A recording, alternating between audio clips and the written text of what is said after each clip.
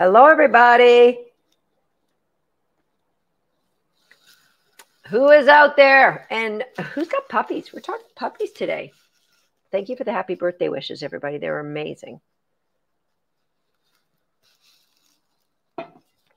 So welcome, everybody. We are talking puppies, but if you don't have a puppy, don't turn away. Because here's the thing about raising an amazing puppy. It's all about the FUN, the fundamentals, the layers of learning and how you approach that. That's going to be a benefit to anybody, to somebody with a rescue dog, to somebody who's working through a struggle with your own dog, to somebody who just wants to bring more fun and engagement to your dog. So this is appropriate for everybody. However, if you have a puppy, this is perfect timing. I have a question for all of you who have a puppy right now. I would like you to answer this question for me. And it's this one. If I had some magic like powder that I could sprinkle on you, and it would allow you to know exactly what you have to do so that your puppy will grow into the dog that you dream of, that you'd be able to do all these amazing things, what would be the 3 top things that you would love to be able to do with your puppy once they're grown and trained? So, and if you are getting a puppy, time to start planning now. What are what's your wish list of things you would like to do, like to be able to do? Because, for example, some people, the thought of taking the puppy to family Christmas is like, no, that wouldn't happen. My puppy's too out of control. He would never be welcome there. So what, Jose has got 2 puppies, 6 months and 18 months. Hello from Finland. Hello from South Africa. Hello right back at you. So Quinn says, number 1 would be dog agility. Amanda, same thing. Sandra, getting a puppy next week, 9-week-old puppy. I'm jealous. A 9-week-old Aussie. Uli has an 8-month-old Aussie. So ability to take her anywhere, be my amazing companion, run with me, do sports with me, agility. Amanda, number 2 is camping, hiking, swimming. I like how you're numbing them. So Amanda, remember, number 1 was agility. Number 2, camping, hiking, swimming. We have to hold to see what Amanda's number 3 is. Shaman is go hiking and camping. A lot of similarities. I asked Mackenzie on our team, who has a young puppy, what her 3 were. And guess what? Hiking, camping was on her list, as was agility. Quinn, loose leash walking, fetch in an open field. Deb says, be a therapy dog. I love this. Such a diverse group here. Diverse list of wishes. Want to do agility with my dogs. It will help burn off their energy. Hey, from Austria. And Petra says to be calm. Fetch, sports.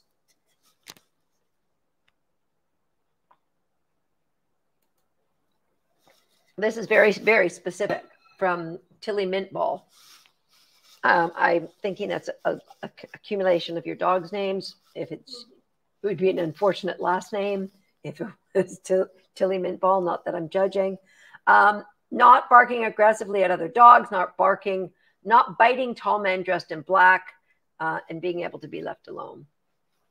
So these are huge. I mean, there's things that you don't consider.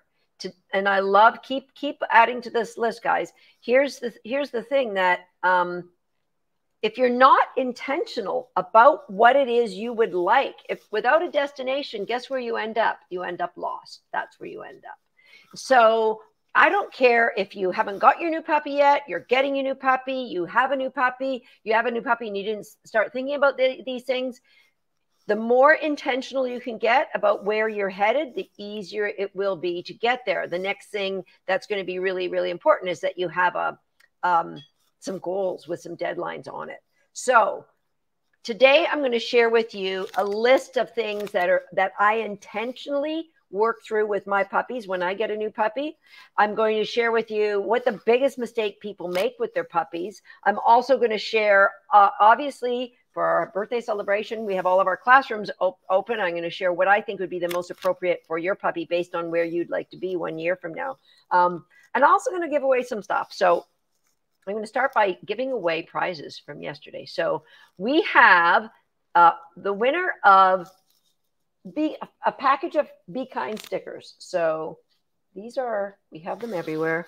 These are like, they stick on everything. We actually put them in the dishwasher, not the stickers, the things that they're stuck on, and they stay. Like that's been on for more than a year.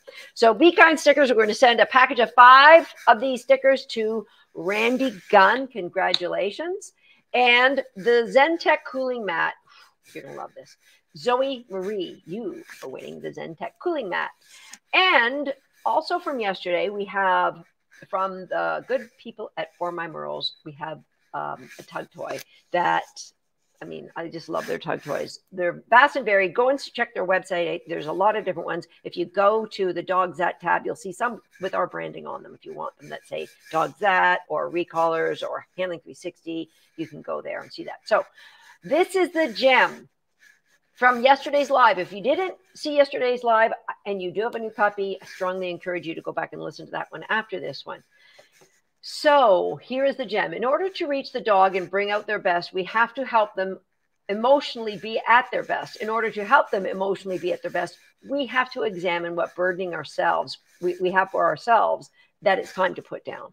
This is my top gem from this live, and you are so right. Joining your programs has helped me tremendously to identify my past mistakes with my dog, which we were making him more and more reactive. All the tools provided here have helped me work on reversing the situation, and I noticed a great improvement in my connection with my dog, and that contributes to his lower reactivity. So I love that gem. There's so many great gems yesterday. We're going to have more prizes given out today, but to get your prizes, just contact the team at wag@dogsthat.com, and they're going to tell you how you're going to win a prize. So we'll start right now. I'm going to give away 2 prizes, and I'm going to give away a Restore. These are, can you grab me there's a Restore somewhere loose around here, Chelsea. It's memory foam, and it goes on top of the climbs. Now, if you don't have a climb, you should get one from the good people at Blue 9, but you can just bring over the whole thing if it's already on a climb. So the Restore, it's a mat that can go on top and connect and be like one whole little piece with your climb. But it also, if you get a double Restore, they actually can go on like just a Coleman dog, like the fold-up dog beds. They go really nicely on those. So we're going to give away a Restore mat, and that we will give away at the end of today.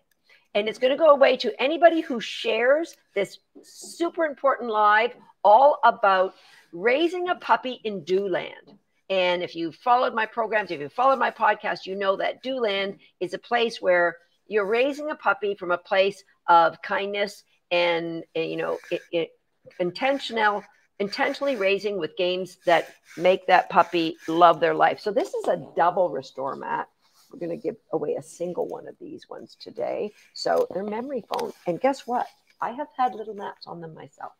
So I'm going to give away one of those at the end of today. We're also going to give away 5 Be Kind stickers. You know what? We're going to give away the Be Kind stickers today. And we're going to give away the Restore mat. I'll go live on Sunday afternoon. Sunday afternoon will be a really fun day for me to go live. And I'll tell you why on Sunday, because I'll be fasting. So I'll be sharp as a tack. Or a little crazy, a little delirious. I'm not sure, but I'll be there for you. So we're going to give away the Restore on Sunday, and we're going to give away 5 more Be Kind stickers today. All you have to do is share this on your social media, Facebook, on Instagram, on Twitter, anywhere, saying, come and watch this live with Susan Garrett, all about raising a puppy in Dooland. Come on back here, write in the comments that you shared it, And so that our team can find out where you shared it, put where, and if it's a different ID than what you're registered here on today's live, let us know the name of your Facebook page or Instagram, wherever it's being shared. Okay, so send it over, share it now, win a restore and or be kind stickers. That's all. It's random. It's just random draw. Okay, so it's all about the intentional layers that we have to raise our puppies.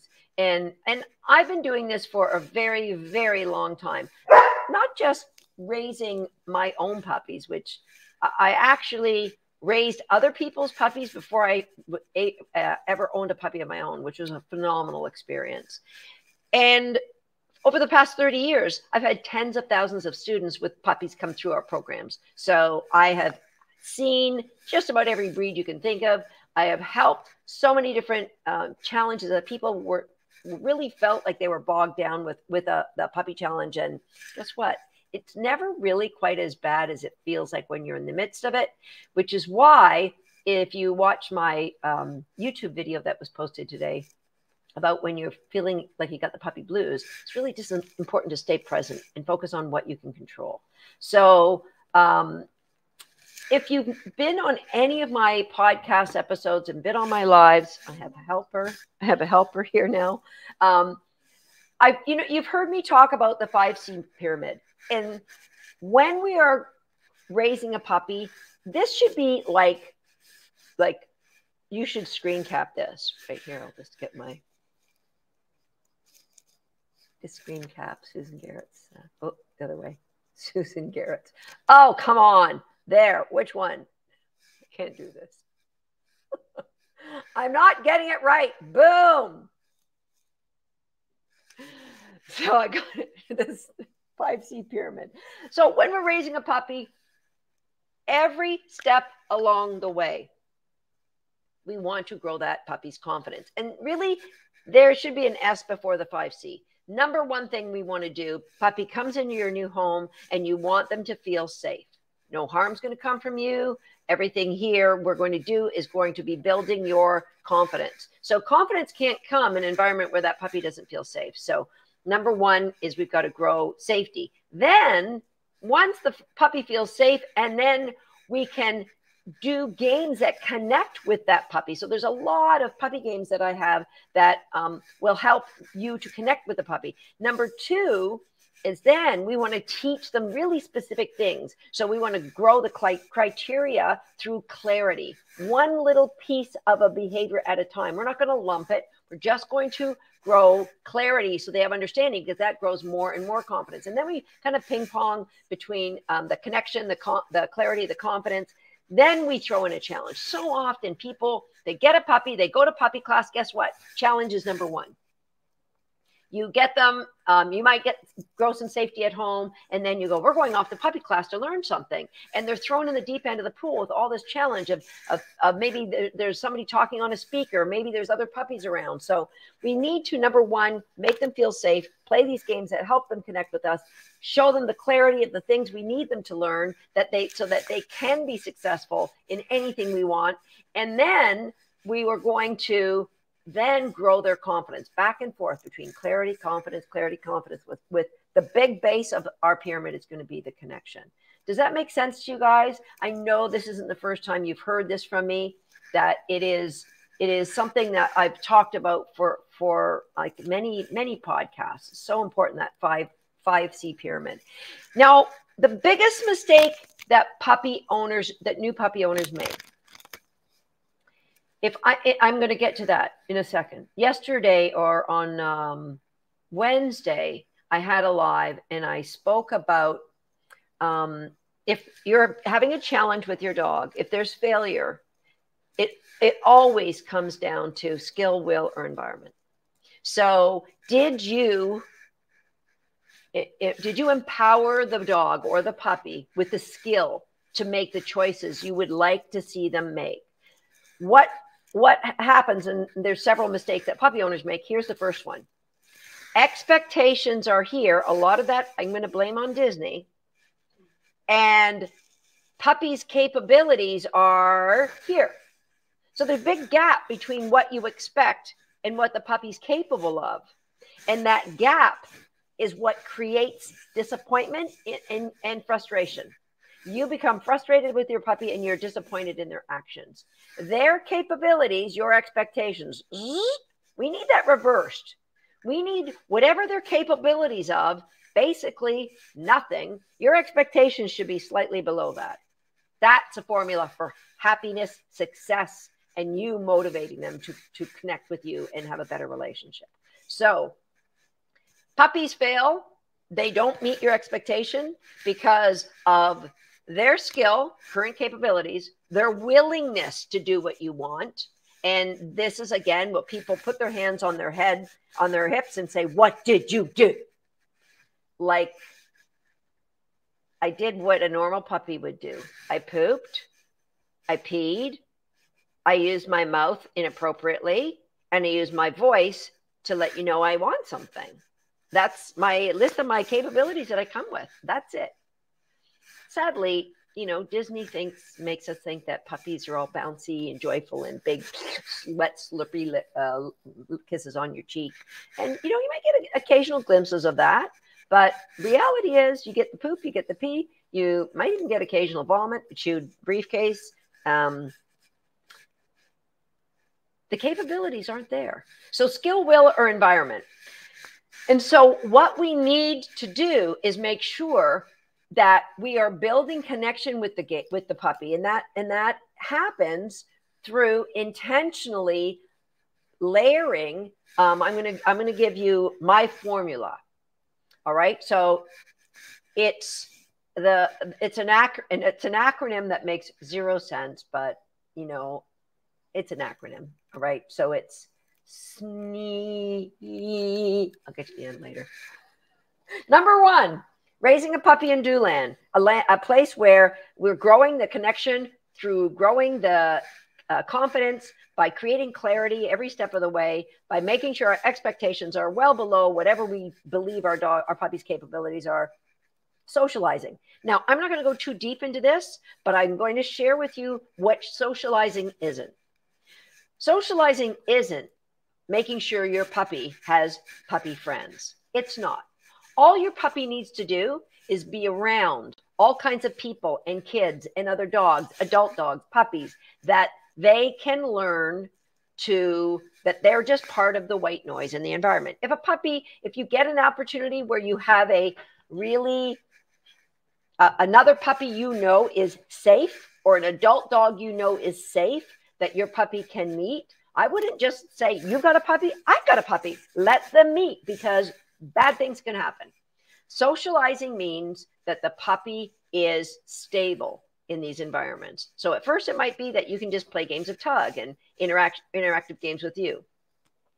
And definitely you want them not to be afraid. Remember, safety goes below connection. Safety in all environments is our number one for our puppies. So socializing is the first. The next one, or SNA, is nutrition. And I'm not going to go too deep in nutrition as well. If you go to my podcast, I do talk a little bit about nutrition when I talk about my dog, This.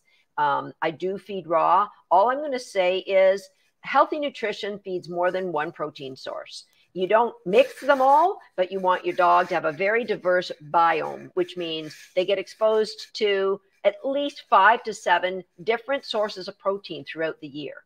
And it could be a month on one protein source and a month on another. Also, if you choose not to feed raw and you're going to feed kibble, buy the smallest bags you can, because once you open a bag of kibble, it immediately starts to oxidate, which means you have potential to create problems with your dog. Don't buy the biggest one because it's cheapest. You want to buy the smallest, or at the very least, if you're buying a big one, vacuum seal it into smaller containers. I always tell my students, you buy the best nutrition that you can afford.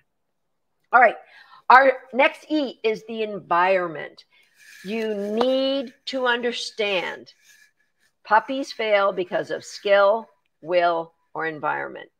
Our goal in creating that connection and the clarity and the confidence is that we eliminate the distraction value of the environment by raising the value of the things you want the dog to do with you. So we get a transfer of value from the things the dog loves, tug games and food, interaction, all comes through you, or things you want. For example, I want to transfer value to a crate so that my puppy feels completely comfortable sleeping in a crate at night. That they, if heaven forbid, at some point in their life, they have to spend an overnight at a veterinarian's office, they're not going to stress. There's going to be no anxiety because of the transfer of value that I put in when they were wee puppies. All right. So I put that in. That's their environment starts with what we can control. That means my puppy doesn't come into the house and have access to this big, huge house of mine. They're raised in an X pen, what we call the gated communities. So they spend some time in a crate, sometimes in a gated community. Of course, a lot of time out with us, and then they're puppies. So guess what? Probably 18 hours a day they're sleeping. So environment is intentional because, as I mentioned right at the beginning, if you are not aware, skill, will, environment, guess what happens? Without a transfer of value, the environment always wins.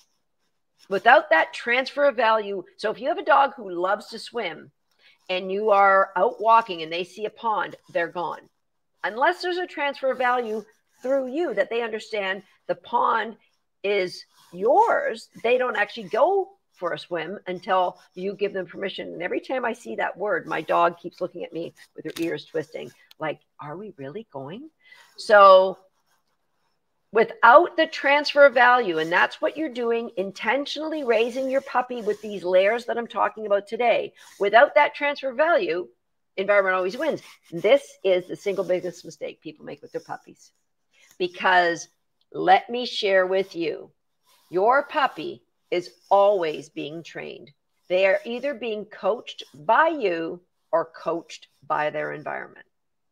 So my job in my programs is to help show all of my students how to be the coach of their puppy's life or their dog's life. Because if you are not, they are getting trained by the environment. And see, point number one, environment always wins. Always, unless you get that transfer of value. So it's intentional what we're doing with our puppies here. It's intentional. So we've got our SNE. Now we're going to go to our SNE, because the next thing I want you to really focus on with your puppy is emotional co-regulation. Puppies come with virtually no regulation. I mentioned this in a podcast a couple of weeks ago. Puppies are born with, they don't even have the ability to regulate their own body temperature. And, by the time they come into your home, they don't have the ability to regulate their bladder. They don't have the ability to regulate, when and where they poop. They're getting there. And it can happen really, really fast. But you need to co-regulate a lot of their, well, of course, their urination and defecation programs or schedules, but also their ability to feel excited and not bite you in the face, their ability to see something, be a little afraid, and recover. So you, as a puppy owner, is going to recognize what your dog's emotional state, and you're going to help co-regulate by either moving them. If they're afraid of a dog, there's a dog lunging as you're walking down the sidewalk, you're not going to walk your puppy by that lunging dog. You might cross the street for the first week. Then they've learned that dog's not going to be a problem. Maybe then you just walk with the dog on the outside. So your emotional co-regulation means you're not going to just cut the puppy's nails. You are going to, what we do is teach a relaxation protocol. And then we use that to help introduce different husbandry. All right. So emotional co-regulation, and then E, right, or SNE, is engagement.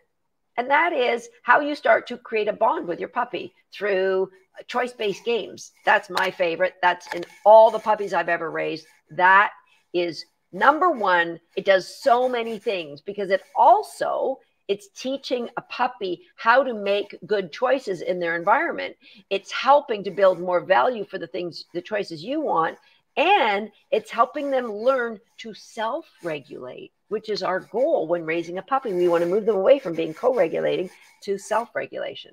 Okay, now enrichment. And this is something that a lot of puppies get missed out on because people think, especially if they've been a member of our crate games program, oh, I just put my puppy in the crate and then I just take them out every, couple hours, do something with them and put them back in the crate. Puppies need enrichment.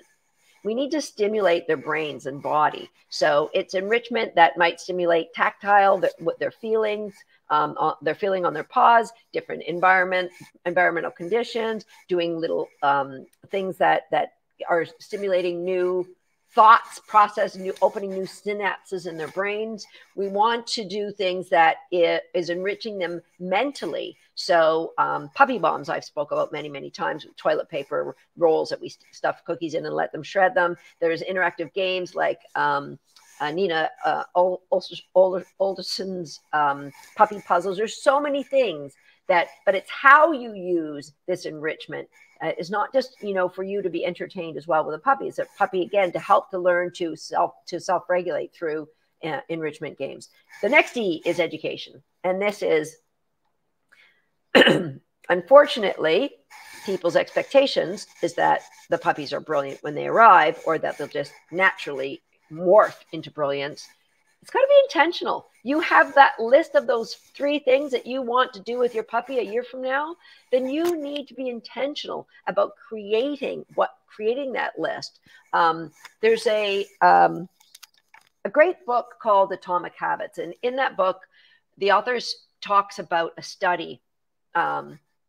It's a psychology study that was done. I don't know if it was intentional. In the book, he talks about it being a photography class, but truthfully, it was a ceramics class. But the professor said there's all your marks are going to be dependent on one thing, that this half of the room, you're going to submit your 3 best pieces of ceramic, and I will grade you on those 3 best pieces. This half of the room, you're going to submit 100 pieces of ceramic. And I don't care what it is. If you get 100, I'm going to give you a grade. And so at the end of the year, the people that were tasked in the book, it said the 3 best photos, those 3 photos were nowhere near as good as the 100 other photos. And why is that?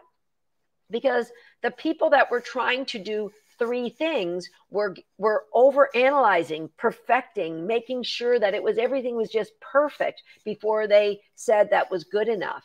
Where the people who were submitting 100 photos, they were just saying, oh, that's good. And then they'd look at that and go, I can do better. And the next one was a little better. And the next one was a little better. And the next one was a little better. What's that got to do with puppy raising?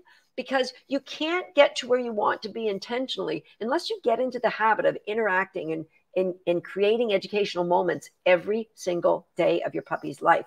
And the only way I found it successful for myself, and the only way I've ever seen follow through be at the highest level with my students, is if that education comes in the form of a game that you love to play and your puppy loves to play with you. So bar none, in my 30 plus years as a professional dog trainer, the best way to create education is through games. All right. And the next E is exercise. And funny enough, a lot of when I speak to people who've gotten their first puppy, that's the first thing they're concerned with. Oh, I got to take them to the park. I got to get them exercise. You know what? If you are doing engagement, enrichment, education, co-regulation with your puppy, exercise is pretty much taken care of for the first few weeks or a month. You don't really ever have to think about exercising that puppy until they're much, much older, maybe 4 or 5 or 6 months old. You're going to get that puppy exercise through the game, the education based in games where they're running and tugging and doing all sorts of amazing things with you. So it's funny that's often one that people think of first, but it really isn't that important when you have a new puppy. And the SNEEP, our P is positivity.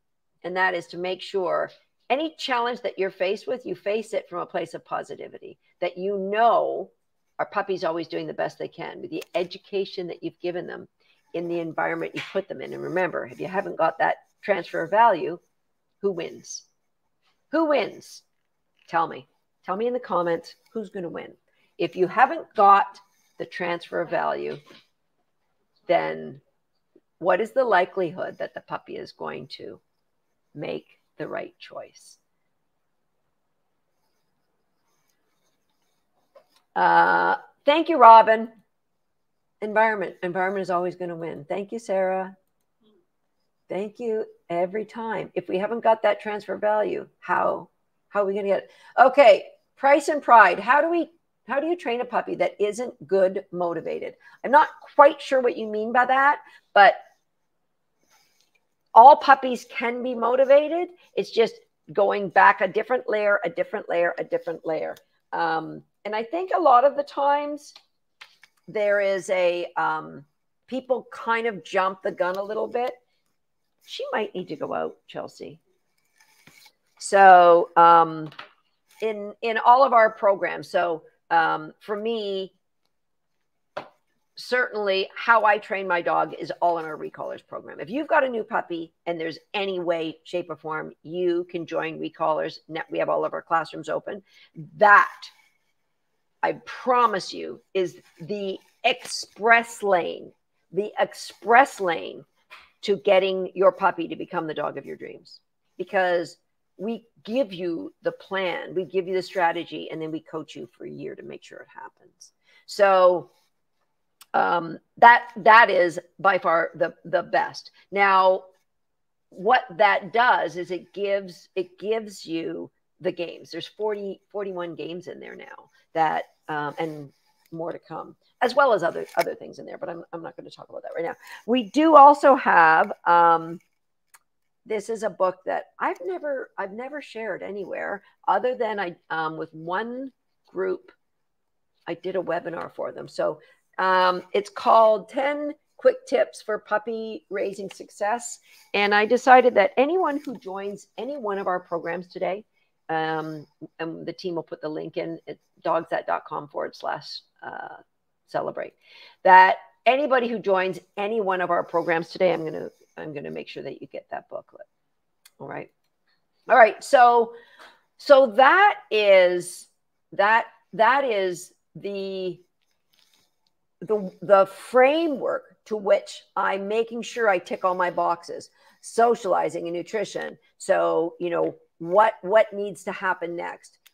Are there any behavior problems? So increased fear or hyper arousal. I might look at nutrition for those challenges. Or dogs that don't seem more worried. There's always what kind of upbringing do those puppies have, but all things being equal, I would definitely look at that next. Okay. So here are some of the progressions that how I'm raising and training my puppy. And I have also put together, I put this together, I think in 1994 or 5. It's called the Puppy Pyramid. And I've asked my team if it's in our programs, and it isn't. So I'm going to update it. And I'm going to put it into Recallers. That's my commitment. So I'll put the other one in all the programs. This one I'm going to just put into Recallers. And what it is you see it's like a pyramid. So pyramid 1 at the base layer is everything that would happen from 7 to 10 weeks that I would want to do with my puppies from 7 to 10 weeks. All right. So that puppy pyramid, it kind of looks like this. I'm going to just get rid of that. Here we go. So first are the first cues that I teach a puppy, and those are location-specific reinforcement markers. So it should be an L, location-specific reinforcement markers. So it would be things like search, which tells my puppy, look for the floor, look to the floor, I'm going to toss a cookie on the floor. Or cookie, which means stay where you're, you know what? My grandfather, my grandparents are from Newfoundland, and Newfoundlanders, they have a different way of, different dialect.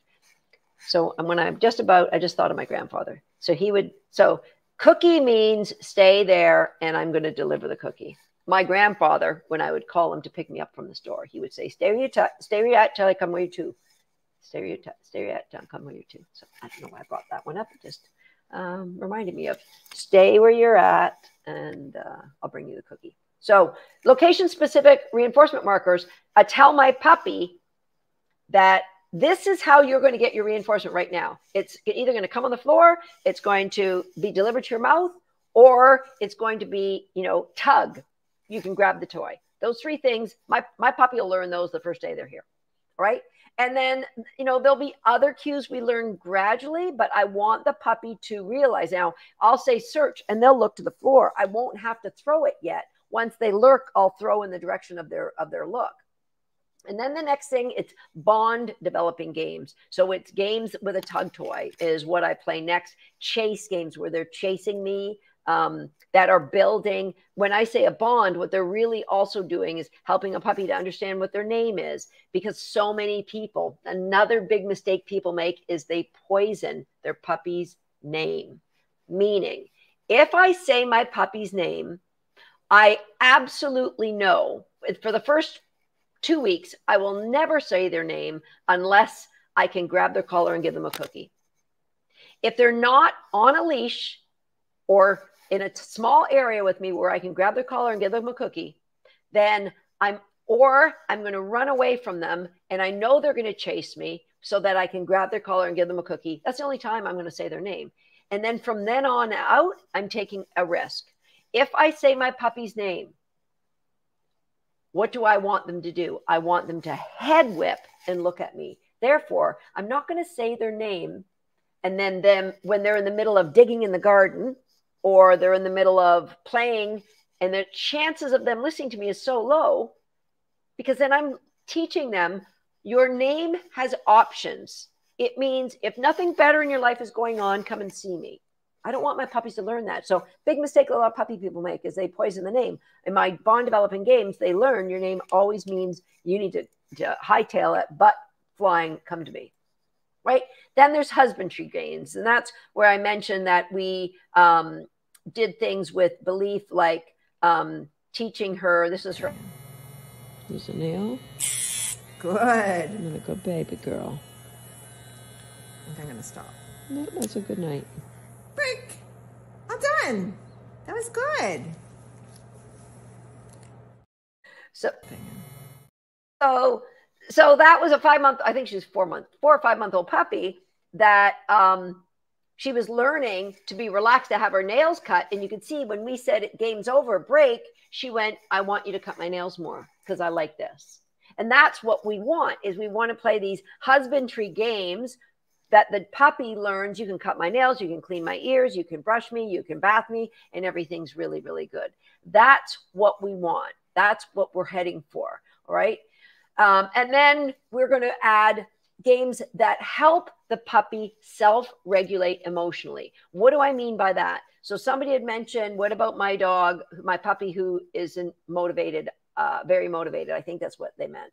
And so these emotional regulation games help the puppy to get more excited, because it's very difficult to train a puppy when they're not excited.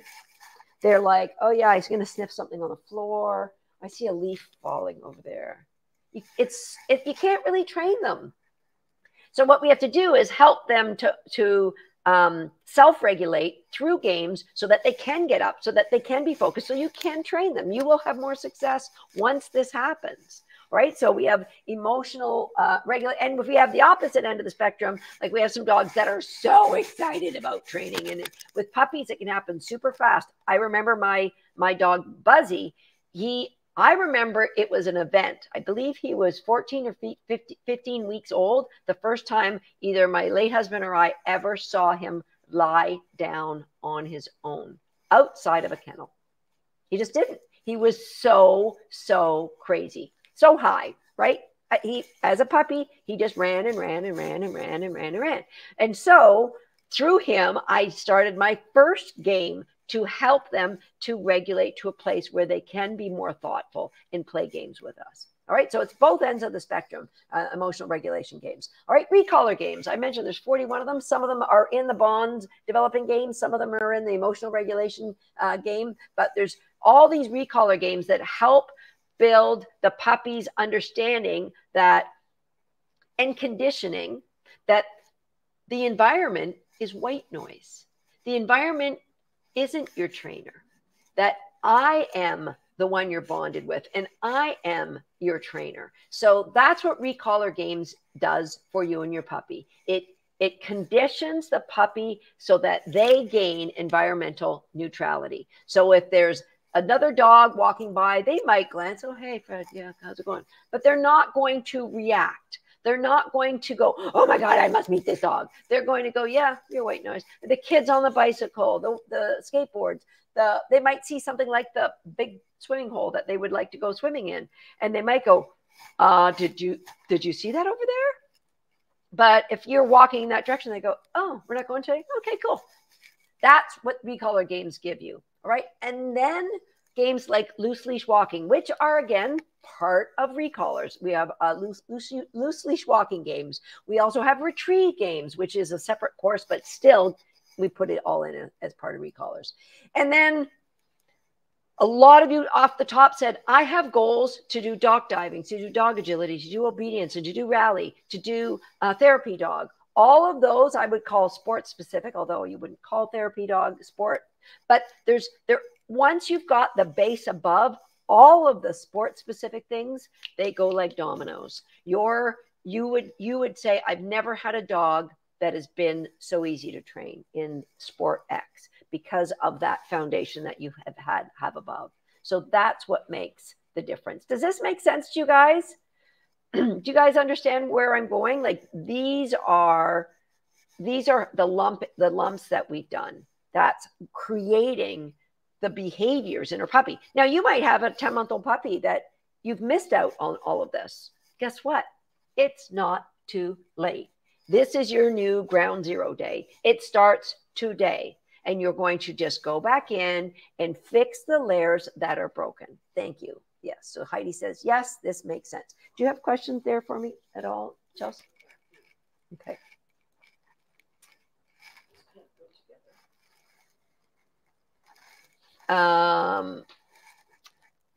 So the question, my dog runs off and won't come back. And do you have any tips on recall? All of this above. So if you think of things like my dog doesn't listen when there's a bitchin' season, my dog doesn't come back if there's kids in the park, think of these. My dog won't bring back a toy. My dog shreds pillows. My dog knocks over my grandmother. All of these are isolated behaviors.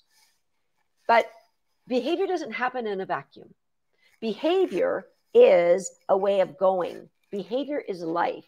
And so what you need to do is start and create those intentional bonds so that environment isn't the trainer. You are the trainer.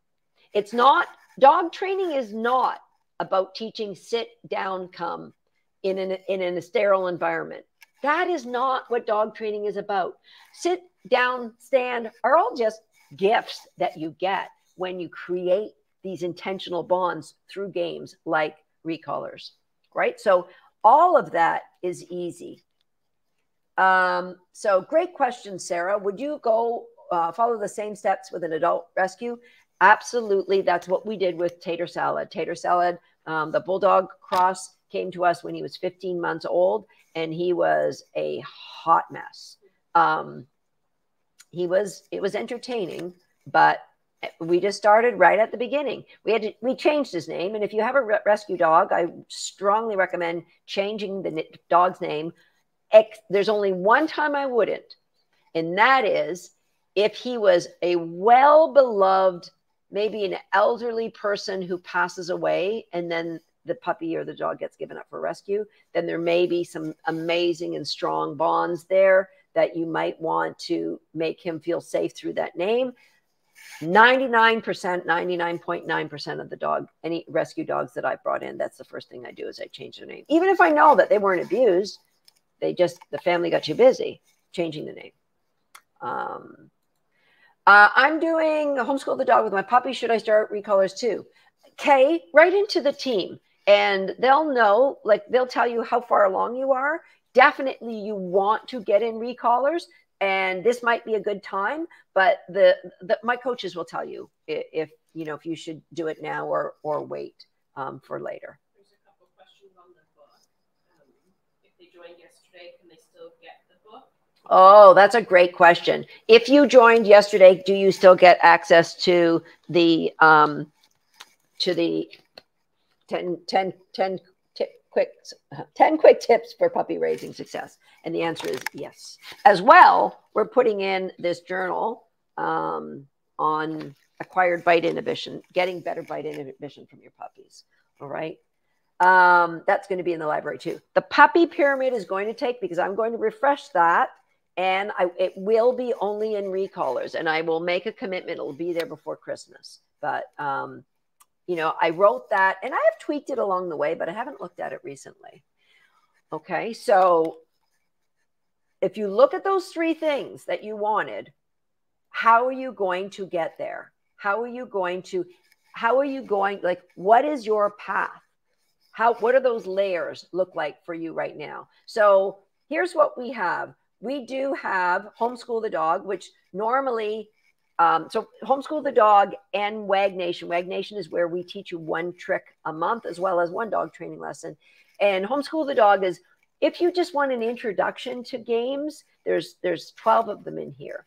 So normally that is $417 together. And just for this week, for my birthday, it's $97. And what I mentioned before, in recolors, you get 1 year of recolors. And that includes a lot of extra little courses, courses on loose leash walking, courses on teaching your dog to bring back a toy. So this is puppy nirvana. Recolors is puppy nirvana.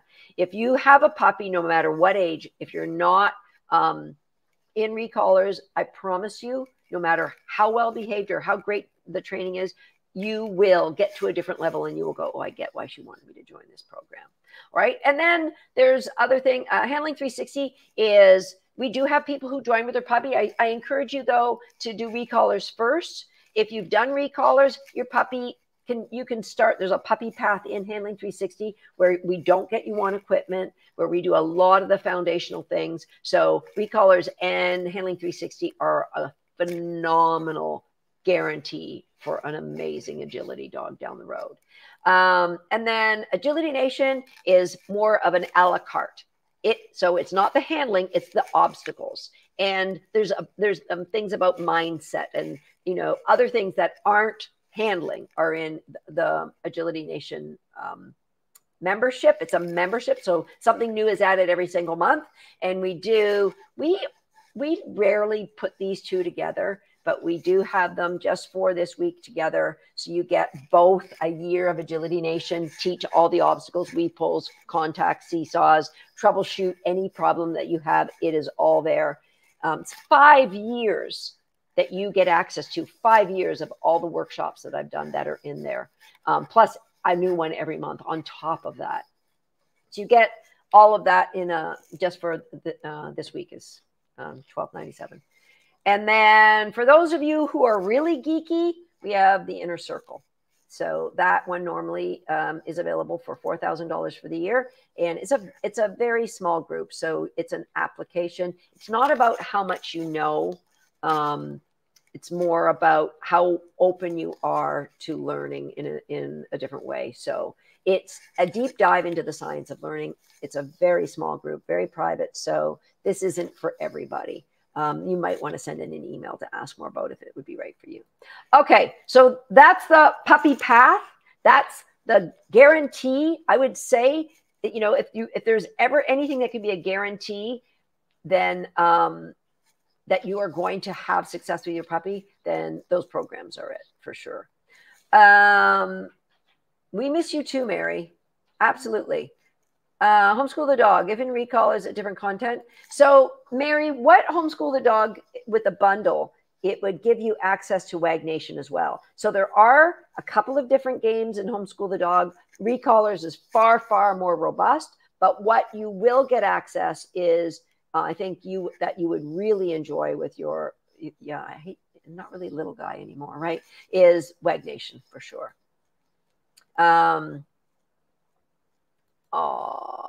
So Sally wrote, at the vet, my 2-year-old just tried to bite after a shot. She's not having fun here today. Looks like muds or muzzle for future visit. Not necessarily, Sally.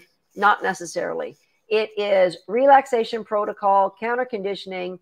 Does the vet cut nails? If like you need to start doing that at home, and frequent visits to the vet just to go in and have some fun in there, play recolor games. So I would not want to medicate or muzzle my dog at the vet.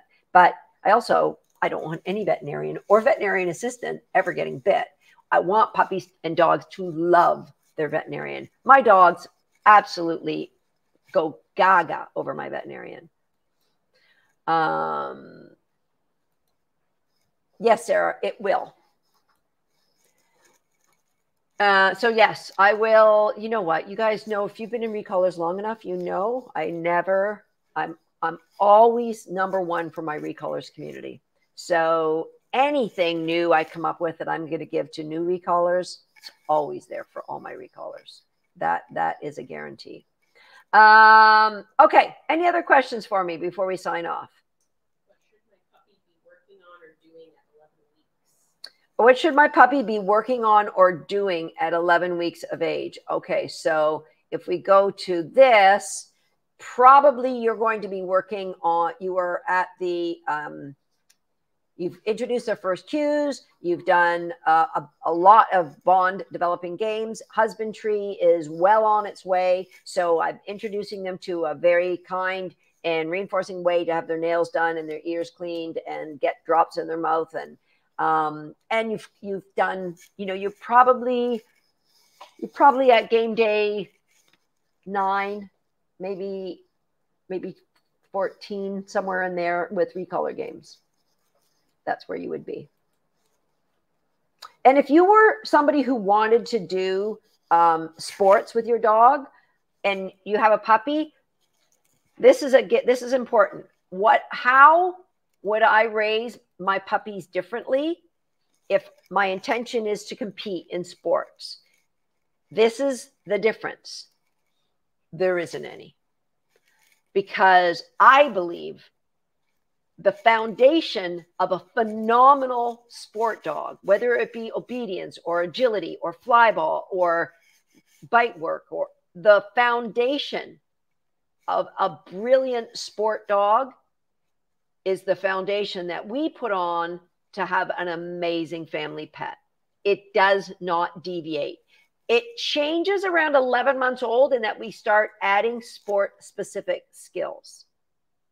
But the foundation, it's all about their family pets. Way more years for us than they're ever going to be your competition dog. So please do not focus the first year of their life on the skills that you think they need for sports. Let me tell you, I've excelled at the highest level of 3-dog sports. I've been on multiple teams that have set world records in flyball. I have been multiple high-end trials with multiple dogs in the sport of competition obedience. And I've won multiple world championships and U.S. national championships and Canadian national championships in the sport of dog agility. And guess what? Every single one of those dogs, the foundation was, what's going to make them the most amazing family pet I could ever have? Because nothing is more important than the safety and confidence of our dogs in and out of our house. Nothing. Okay. That's my feeling on it. And you're just not going to go wrong. You're not going to go wrong if you raise a puppy with that intention. Okay. So, more questions? Yeah, we have a few more, and we have one of the share winners. So Cynthia said that she has a 1-year-old border collie with really high anxiety. And do you have any advice? A 1-year-old border collie with high anxiety. My number one piece of advice: nutrition. Change that first, and then what are the layers of learning and how solid can you fall back on any layer? Like if I'm working on teaching a dog a seesaw, how solid is. Like the exercise part of my formulation when they're young isn't going for big long walks and throwing frisbees. You know what? My favorite piece, I'm going to give you a little bonus one. Susan's favorite exercise for puppies. Favorite. That is, once you've got crate games, which you all should have, then you get a plank. Do we have a plank up here? Probably taken down because the puppy's no longer a puppy. You get a plank a couple inches wider than the puppy's hips. You make a raised plank and you work on a sit and hold position until they're released on that plank. Super difficult for puppies. And when they can get it and you can circle around them and they don't move their feet, that's a great core exercise, adductor exercise. Then you're going to do it all over again in a down. Then you're going to do it all over again in a stand. So the exercise portion of what I do with puppies is all fitness. It's all skills to help build that dog's strength. So where is the best program to help with crate training? We have a program called Crate Games, but I would, Crate Games is also in recallers. Now, the Crate Games that is standalone is a little bit more robust. So if you really want thoroughness, you could get Crate Games and recallers together. If you want just one, you could start on Crate Games on its own. Where do you find the husband your game? Okay, my youngest beagle has been way challenging ever expected. I wonder if it's diet related. He mainly gets high protein Ziwi peaks. Dogs need a varied diet. They should not be getting high protein. Yeah, I would change that dog's diet, and I bet you'll see a big change in the level of anxiety you have. What was that? Where do you find the husbandry games? With my last puppy, I hadn't taught them to do the pedicure. You'll see that in recallers. Pedicure Please is in recallers. It's a standalone game as well, but pretty much recallers is like their nirvana of dog raising, puppy raising, rescue raising, because we have the main recallers, but I'm so invested in our recallers community having their dogs live their best life that I put in little offshoots. I put in Pedicure Please, all about husbandry and emotional regulation, well-being, having their nails cut. And then I put in how to walk on a loose leash, and I put in how to get your dog to teach to come when called, or webinars on dealing with distractions. And there's, yeah. So I have a brilliant little dog who's in Handling 360 and Agility Nation, but we've run into trouble on the measuring table. He's trying to nip the judge. What can I do to help him? We're working on standing calmly right now. He'll be 2 in January. So I'm going to give you another big bonus tip for everybody. Anytime you have a training issue, you must remove the issue from the environment that you need it in. If I need my dog to stand on a table and be confident, and get measured, guess what? I am not going to ever work on stand on a table and get measured. What I'm going to work on is have my dog sit and be touched in a sit position by different people that might look like judges. And then maybe put a ruler on him in a sit and in a stand. And I'm going to get confidence up the wazoo. If I have a dog who is, fearful, I just take that out of the environment where the fear is. Create safety, number one. Why do dogs nip? They don't feel safe. Safety, number one. Confidence, number two. Clarity of a behavior. So then I would teach them maybe a chin hold. So what can you do? Can you bite a judge when you're holding your chin on my head? So there's just there's a bunch of little bonus tips for you guys. All right. Any other questions? Somebody asked earlier on the best way to fly a puppy home without traumatizing. Oh, what a great question. The question was how to fly a puppy home. So I'm gonna give you I wish they could rent these. So number one, there's an ebook on our website, and it's called I think it's called Tips for Flying Your Dog. Download that and go through that with great thoroughness. Number two, hopefully the puppy's small enough it can go in the cabin with you. If it's not, then invest in a very well-built crate. I personally will never fly a dog in anything other than a gunner crate. I have other crates in the car. What are the names of the ones that I have in the car?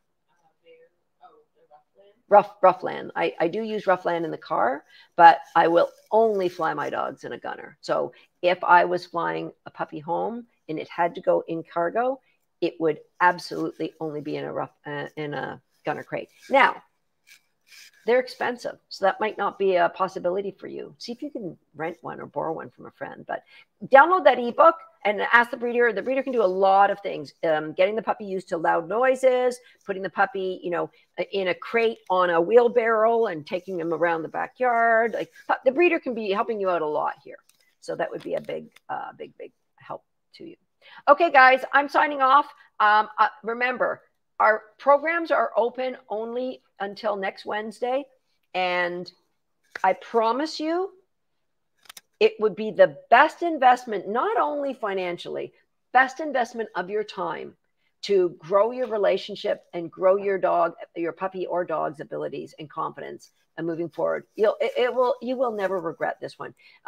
Don't question if you're going to be good enough. We have people who have never owned a dog before in every one of our programs, and they are excelling. We make it easy. It's game-based. We make it easy for you to bring out the best in your puppy, no matter what your starting place is, no matter how, brilliant your puppy may or may not appear to be. I had somebody say, I wanted to join your program, but I want to get my puppy better trained first. Let us help you get your puppy better trained first. I promise you that's what we're here for. Okay, I'm going to give away some stickers before we leave. And the share winner is Karina Hoffman. All right. And if you would like to win, let's give away. So we're going to give away another restore bed. We're going to give away a cooling pad. These are really cool, especially if you have to fly your dog. They are made by Zen-Tech, and they're this kind of a fancy NASA insulated piece of dog bed that cools your dog. So we'll give one if you want to be a. I'm gonna pull up a picture so you can see what a Zen-Tech cooling bed looks like. All right, so if you would like to win a cooling bed, then go to my Facebook page and share one gem that you learned from today. And I'd like to think there was more than one gem here for you. So share one gem. We're going to we'll pick 2 gem winners, give stickers to one person and give a cooling mat to another. And I'll do, and what was that? Oh, we're going to do that next week. Okay, so there's a Zen-Tech mat, and I will see you guys impromptu on Sunday. That's it. Oh, an MM. Are we giving away an MM? Are you kidding me? Oh my goodness. Okay. This changes everything.